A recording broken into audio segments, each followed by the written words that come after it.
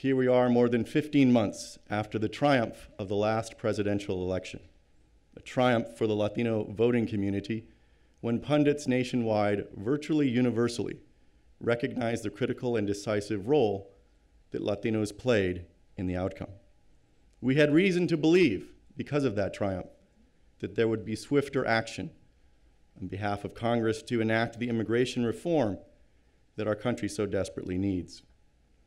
But it seems that too many of our political leaders suffer from what could be characterized as selective political amnesia. How quickly they forget the impact of the Latino vote in November 2012, how quickly they forget that this community will hold them accountable for their failure to act in response to our votes and our opinions.